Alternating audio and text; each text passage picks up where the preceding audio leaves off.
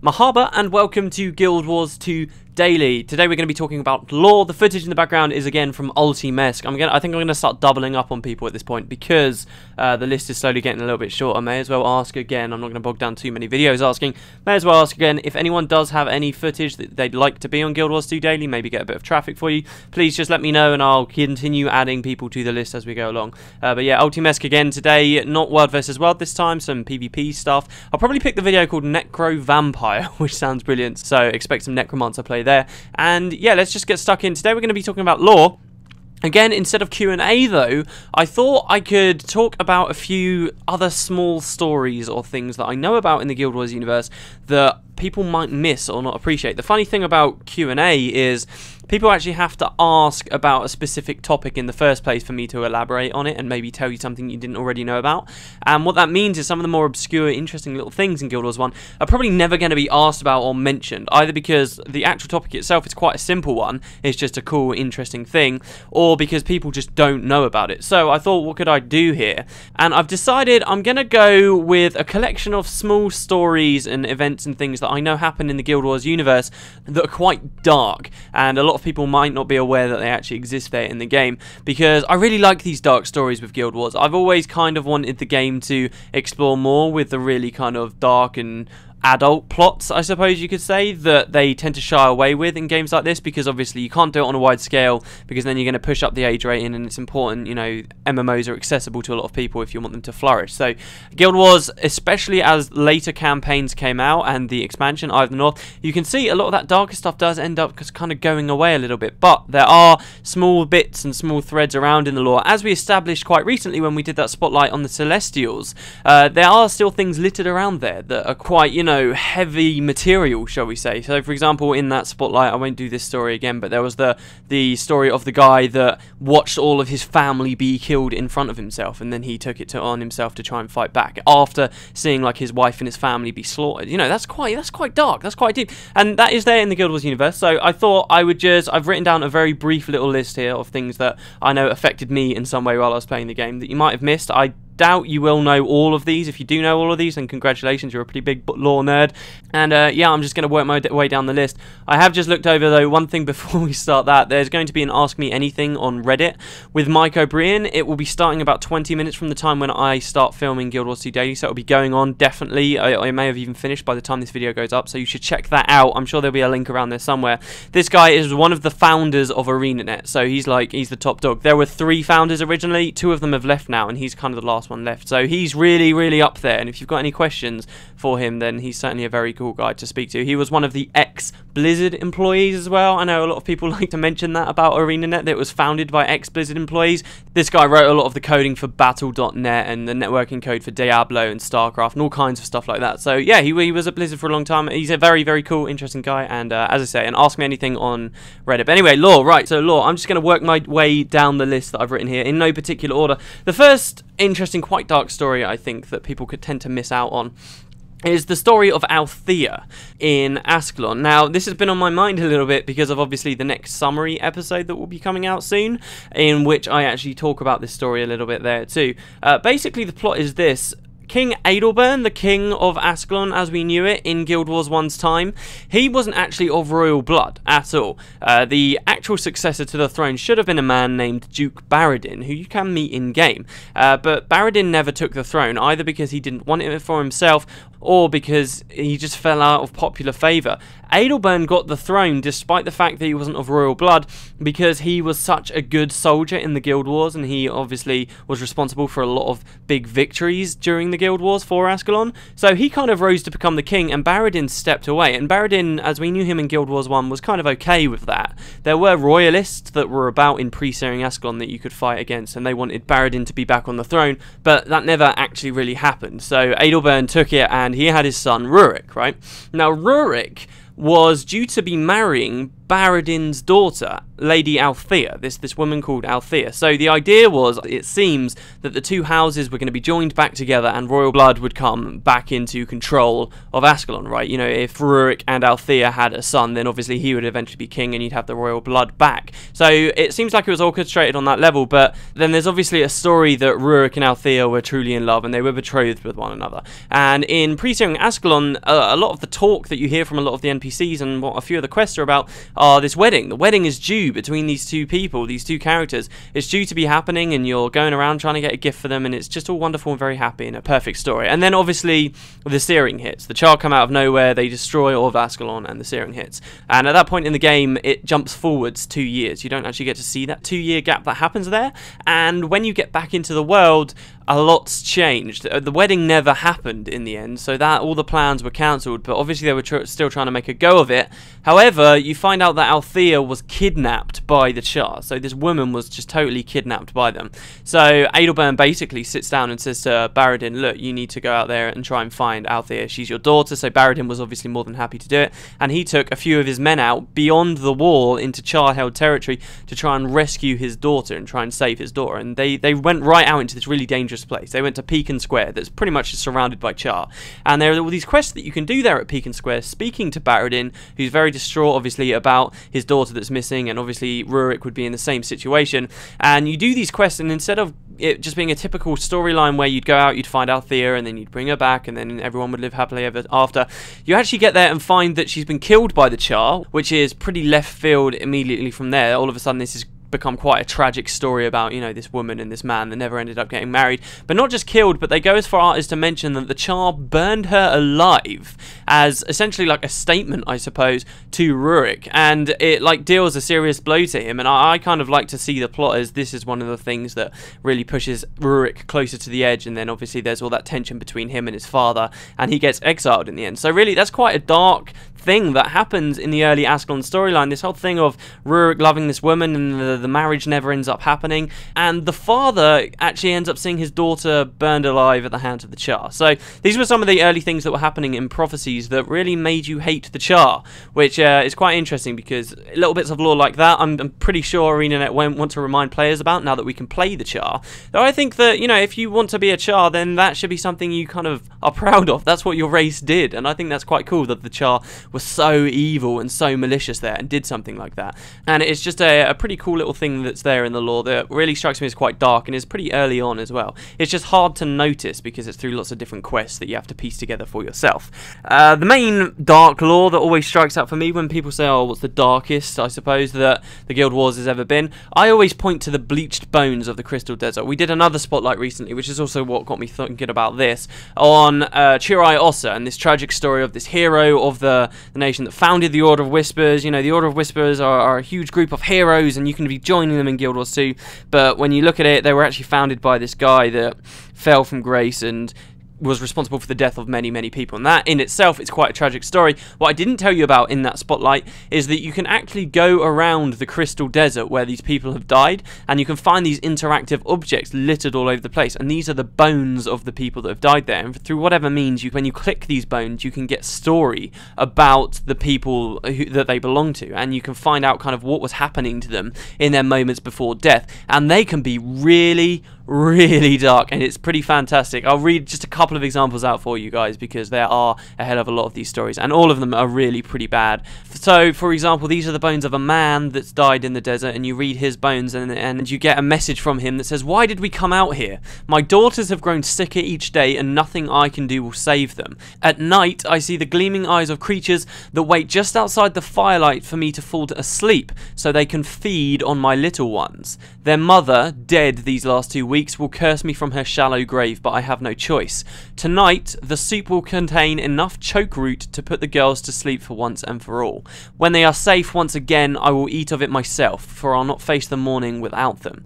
So here we've got established this father that's wife has died a while ago, and he's scared that his daughters are going to be eaten alive, so he poisons his own children and then poisons himself, during the night because he knows that there are monsters nearby that are going to eat them anyway. I mean, that's just so dark. And that specific quote actually is a part of a quest line that was introduced way later in Nightfall that expanded on this, and you actually got to go speak to the mother and find out what happened. And you actually get to go to her as she's a ghost, and she'll find out, and she'll be very upset about what the father did, but eventually she'll kind of understand why he had to do it. I mean, that's really dark. There's some more interesting ones here actually in the Crystal Desert. That's not the only one, there are loads. This one's quite nice with some description to do with this guy's eyes. I have walked for 3 days without food, 2 without water. I can no longer remember what it was I thought to accomplish coming to this God's forsaken place, only that my pride has cost me everything I loved and will ultimately cost me my life. My skin is burned, my lips are cracked and have adhered to my teeth so that I can no longer close my mouth. My eyes are but 2 pebbles that scrape against my eyelids when I blink. Today I close them for good. To whomever who reads this, leave the desert and go back to your home. Nothing you left behind can be more deadly than this place. What I liked about the idea of doing this video was that we talk a lot on Guild Wars 2 Daily and with the lore stuff about the massive big sweeping changes and huge massive ideas and concepts about the gods and the dragons and the expansions and stuff. I think what's missing actually very slightly is that this is a game about characters and actual people that are living in the world and how the people are impacted, right? And this is some of the best way to actually look at that. Good writing in the game, you actually have to be compelled by the characters that are in it, and in some ways I actually think it's a shame that there are these really well written things in the Guild Wars universe, for Guild Wars 1 at least, that never really you got to see in the main characters. I mean, you really, do you not feel for this guy that's just dying out here in the desert? I do. So I think it's quite nice to actually ground it back there, because I ignore this kind of stuff quite a lot, and that is a really big part of the Guild Wars universe, and I'd like to see more of it as well. I think the only reason more people aren't already into the lore before they start hearing a lot of it from someone like me is because the actual characters and stuff doesn't compel them immediately. That's what's missing at the moment. The lore itself is sound, but the way it's being delivered to people, especially in Guild Wars 1, wasn't fantastic. One more quote from these before we'll move on to the next thing. The creatures are coming. I hear the clicking of their claws drawing near in the darkness. It's all I can do to keep from screaming and alerting them to my location. I don't know why I even continue to write. I suppose I'm comforted by the thought that someone someday might tell my family what finally became of me. I'm sorry, Mother, I should have listened to you. And, you know, just the regrets of people that are about to die. It's brilliant. I love it. I love all these Bleach points. They're so good. They're such a massive, awesome bit of dark Guild Wars lore that just isn't there in the main storyline. You have to go out and look for this. 2 other things. I'll try and be a little bit quicker with these. One actually that I can be very quick on actually is the character Yijo Tan in Cantha in early factions is a tragic story that people miss out on because it was so poorly put into the game that it was too easy to miss this character. So Faction starts with you being a new joiner to Xingje Monastery, where you seek to learn to become a better fighter essentially, or you seek to learn your profession a bit better, right? And as you join in the lore, there are actually other characters that join alongside you. One of these characters is called Yijo Tan, and it becomes very clear very quickly if you know where to look at the right moments of the right quests and be in the right areas without progressing in certain places.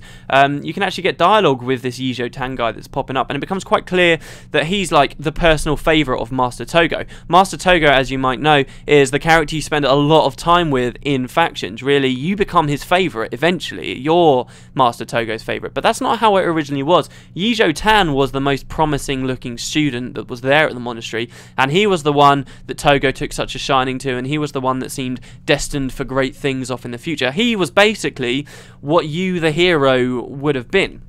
But, however, that was never meant to be. He was this character that was in the background that was there every now and then, and you'll find that he's the one teaching you in the tutorial areas and everything, and he's kind of this character that you start to look up to, or maybe even be slightly jealous of because of how kind of good he is at the monastery. But the story of Factions, of course, is about the affliction and the plague, right? And people becoming sick and people becoming afflicted. And they really do it in a very unceremonial way that a lot of people wouldn't notice. But on the final mission of the first section of Factions, when you're about to leave Xingje Island, in the final mission, you go to this temple that's this great afflictions broke out at, and there's loads of afflicted everywhere.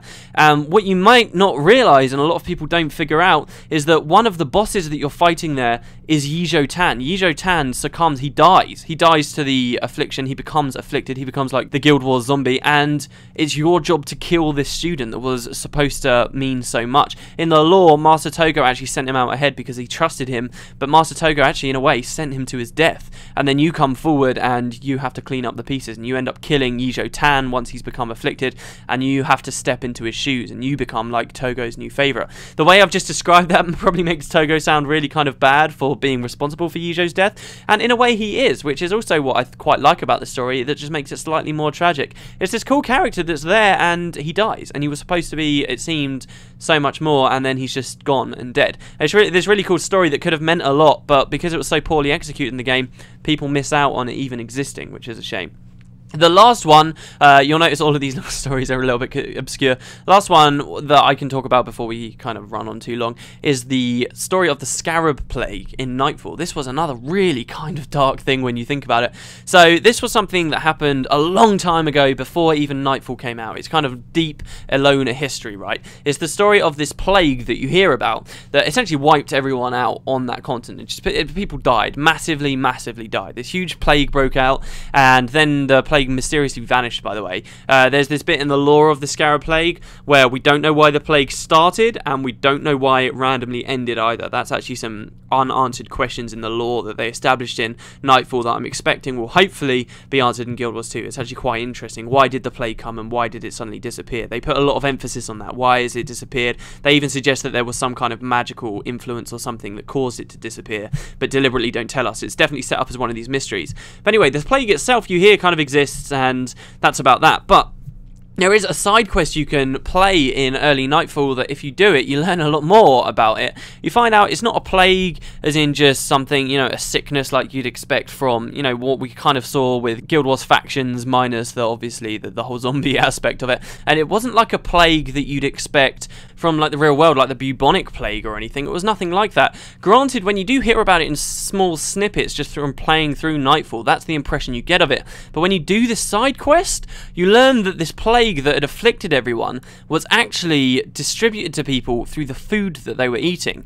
Turns out that the food they were eating had eggs of tiny little insects. This is called the Scarab Plague, and these tiny little insects would go on to live inside people, essentially like parasites, and start to eat them from inside out. And there's this fantastic description, okay, here of what specifically these insects were doing inside your body and how they found out that it was the insect later on, where you hear about the corpse of one of these guys and what had happened to their bones. Remains found in the ruins support the claim that insects tore the victim's flesh from within as the cracked bones were bent and bore spherical indentations, suggesting the creatures were scarabs, hence the name of the plague. That's straight from Wiki, and you get that through the quotes of the story. So these were insects that were living inside people's bodies and not just kind of chewing through the flesh and eating them on the inside out, as you might expect there, but they were actually eating through the people's bones. It sounds terrible. It sounds like such torture, and it's just a really dark idea for this plague that had afflicted all these people and pretty much wiped out the population of humanity almost in Elona all those years ago. And it was just these scarabs just like going through the air, their little eggs being blown through the air and getting inside people from eating them and consuming them, and then basically eating their way back outside. Fantastic story. I mean, the imagination to come up with that is really quite cool, and it's one of those things that people look over with the Scarab Plague. It actually sounds really quite scary. One thing I wanted to end this video on, this has gone way too long, but one thing I wanted to end this kind of lore thing on was that you would expect a lot of this lore, this dark lore, me to start going on about the Realm of Torment and stuff, and you know, all these things that Abaddon wanted to do, because really, Nightfall, if you think about it, is like going to hell, or you might expect something like the Underworld, lore that's there in the Underworld, or the Fissure of Woe or something. You might expect that to be some of the most dark lore, and you can see traces of that in there. For example, the Titans, these are horrible creatures full of malice and hate, but actually the lore is these were people that were just tortured, died, and then their spirits continued to be tortured for ages and ages and ages in the Foundry of Failed Creation until they were just warped to a point where they were completely unrecognizable. These just things filled with malice and hate because of all the torture that they'd gone through, which is quite dark. But really, even though you go to this hellish place and there's all this talk about the end of the world and stuff, it doesn't feel as dark to me as some of these smaller bits of lore where you just piece together and you actually get to really experience what it's like for the people going through it. I mean, the Bleached Bones, for example, when Nightfall came out, they even eventually had to change the name of some NPCs that were called like tortured prisoners and stuff because someone complained, and that's just an example, but it does show that further on as they went through Nightfall in particular and then Eye of the North, ArenaNet really did stop with this more dark stuff, and it's a lot harder to find it. I can't really think of anything in Eye of the North that was really quite moving in any way. It's really some of the earlier stuff that they wrote, and I just kind of wanted to do this video to express that I really like that kind of story, and I hope that that doesn't continue with Guild Wars 2. I do hope that, you know, in general, fine, have it a very PG game, that's fine, you can do that, but I also would like to still see in nooks and crannies of the game some really good stuff that makes you think and actually makes you consider what the people in this world are living like, because I just think that makes the whole experience so much more fun and immersive and cool. So yeah, there you go, guys. That's some of my favourite dark lore from inside Guild Wars. There's certainly a hell of a lot more. These were just kind of the first things that came to my mind. Maybe we'll go back to it someday. I hope you enjoyed this instead of Q&A today. We will continue to do Q&A though, don't worry about that. Once again, the Reddit AMA, if you're interested, it will probably be finished or still going on right now, so go check that out on Reddit. And yeah, thanks again, guys. I guess I will see you tomorrow for mechanics or whatever we're going to be doing tomorrow. So yeah, see you later, everyone.